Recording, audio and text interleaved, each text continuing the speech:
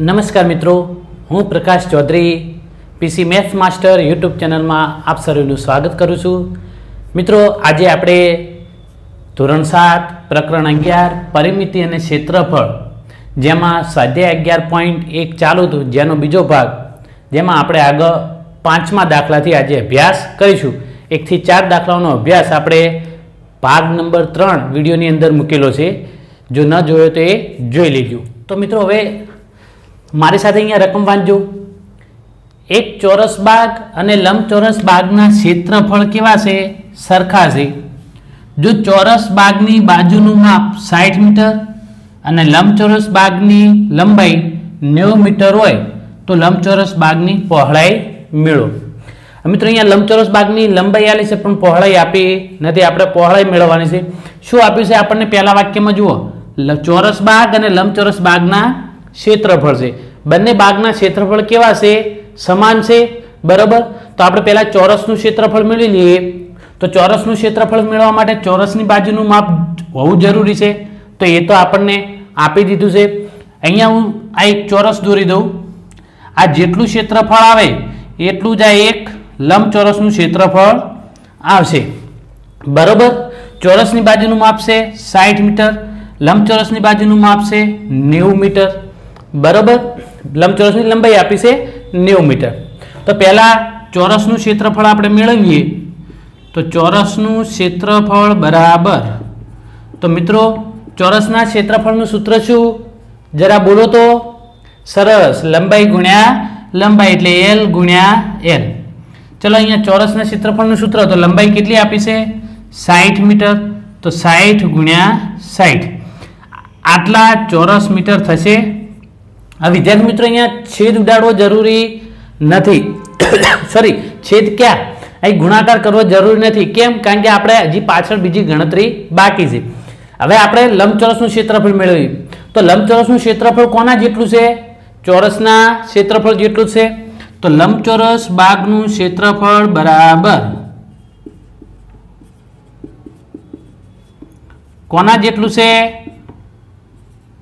બોલો તો જરા। ચોરસ બાગના ક્ષેત્રફળ જેટલું। तो चौरस बागनु क्षेत्रफळ।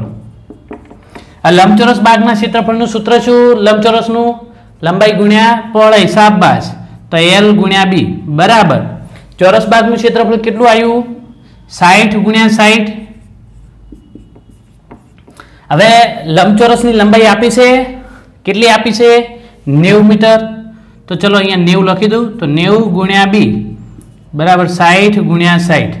तो ये बी बराबर शू थशे मित्रों? 60 गुण्या 60 भाग्या 90। चलो एक आ शून्य जती रहेशे। आपणे छेद उडाडवानो छे ने।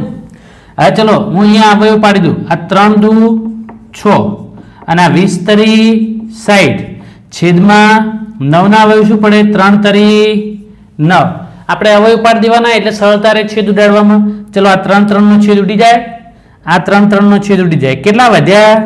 20 गुण्या 2 એટલે 20 दू 40 मीटर। तो लंबचोरस बागनी पहोळाई केटली आवे? 40 मीटर, बराबर। ख्याल आई गयो?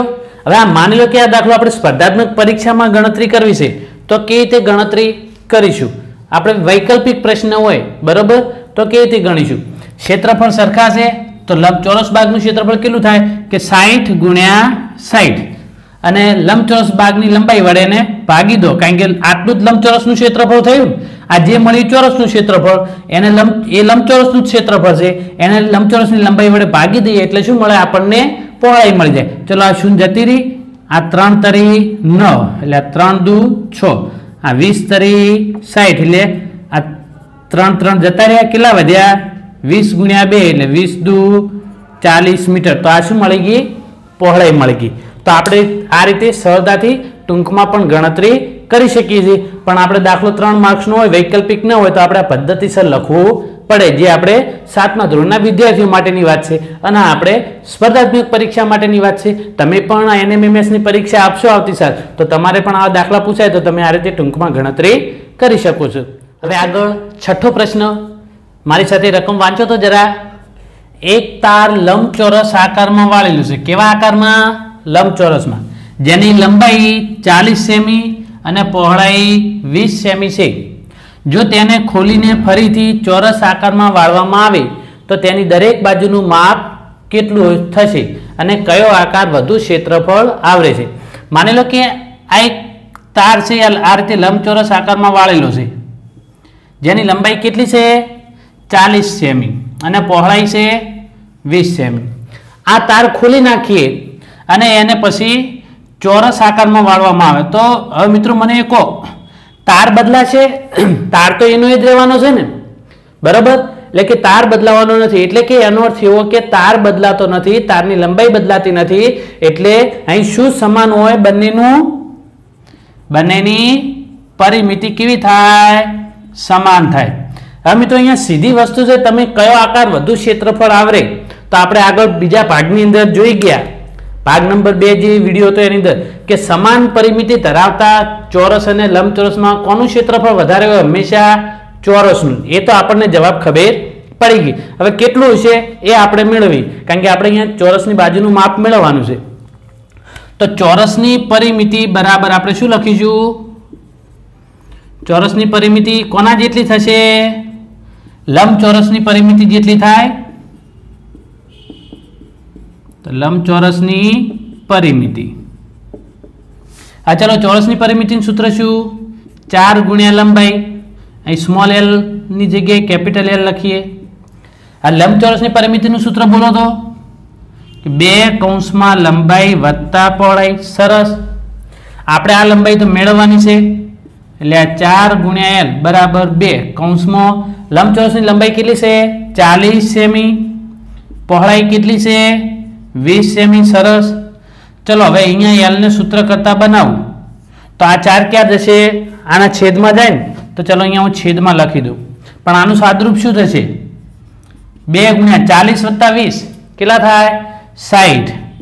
હવે છેદ ઉડાડો, આ 2 દુ 4 એટલે 2 નો છેદ ઉડી ગયો. હવે આ 30 દુ 60 એટલે આ 2 નો છેદ ગયો, એટલે એલ બરાબર કેટલા આવશે? 30 સેમી. એટલે કે ચોરસની લંબાઈ કેટલી થશે? 30 સેમી થશે. હવે આપણે શું મેળવવાનું છે? ક્ષેત્રફળ. હવે વિદ્યાર્થી મિત્રો તમે મને કહી શકશો ક્ષેત્રફળ કેટલું વધારે થશે ચોરસનું? આપણે કહ્યું હતું કે બંને લંબાઈઓના તફાવતના વર્ગ જેટલું. આ 40 છે, આ 30 છે, 40 માંથી 30 જાય તો 10, 10 નો વર્ગ કરો 100, તો 100 ચોરસ સેમી શું થશે? ક્ષેત્રફળ થશે. બરાબર, એટલો તફાવત આવશે. હવે આપણે અહીંયા જોઈ લઈએ, ચલો લંબચોરસનું ક્ષેત્રફળ મેળવી લો. તો લંબચોરસનું ક્ષેત્રફળ કેટલું થશે? લંબાઈ ગુણ્યા પહોળાઈ. લંબાઈ કેટલી છે? 40, પહોળાઈ 20, 4 દુ 8 એટલે કેટલા થશે? 800 સેમી સ્ક્વેર થયા. હવે ચોરસનું ક્ષેત્રફળ મેળવી લો.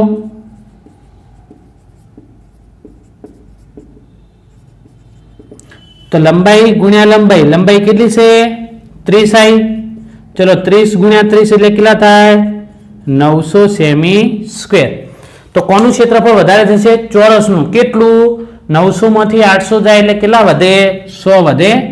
900 ઓછા 800, આ ક્ષેત્રફળનો શું મળ્યો? વધારો. કેટલો? 100 સેમી સ્ક્વેર. અને મિત્રો આપણે કહ્યું હતું કે બંને લંબાઈઓના તફાવતના વર્ગ જેટલો. 40 માંથી 30 જાય એટલે 10, 10 નો વર્ગ 100, અને પહોળાઈ આલી હોય તો 30 માંથી 20 બાદ કરો 10, 10 નો વર્ગ 100, એટલે બંનેના લંબાઈઓના તફાવતના વર્ગ જેટલો એ ક્ષેત્રફળમાં ચોરસમાં વધારો થાય. બરાબર. હવે માની લો કે આ સ્પર્ધાત્મક પરીક્ષામાં દાખલો પૂછ્યો તો આપણે શું કરીશું? તો આને કેવી રીતે સરળતાથી ગણતરી કરી શકીએ? તો આપણે સીધી વસ્તુ છે કે ચોરસ લંબચોરસની પરિમિતિ મેળવવી પડે. 40 ના બમણા 80, 20 ના બમણા 40, 80 ને 40 કેટલા થાય? 120, 120 ને 4 વડે ભાગો એટલે કેટલા આવે? 30. બરાબર. તો લંબચોરસની આ ચોરસની બાજુ મળી ગઈ, કારણ કે આ લંબચોરસની પરિમિતિ મળી, એ ચોરસની પરિમિતિ થઈ, જેને 4 વડે ભાગો એટલે ચોરસની બાજુ મળે, એટલે 30 મળી જાય. સીધી વસ્તુ છે ને ગણતરી. આપણને સૂત્ર ખબર જ છે, એટલે આપણે સ્પર્ધાત્મક પરીક્ષામાં સૂત્ર લખવાની જરૂર હોય નહીં. અને ક્ષેત્રફળ માંગ્યું હોય ચોરસનું, તો 30 નો વર્ગ કેટલો થાય? 900 સેમી સ્ક્વેર ક્ષેત્રફળ થઈ જાય. બરાબર. તો આ રીતે આપણે સ્પર્ધાત્મક પરીક્ષામાં ઝડપથી ગણતરી કરી શકીએ છીએ.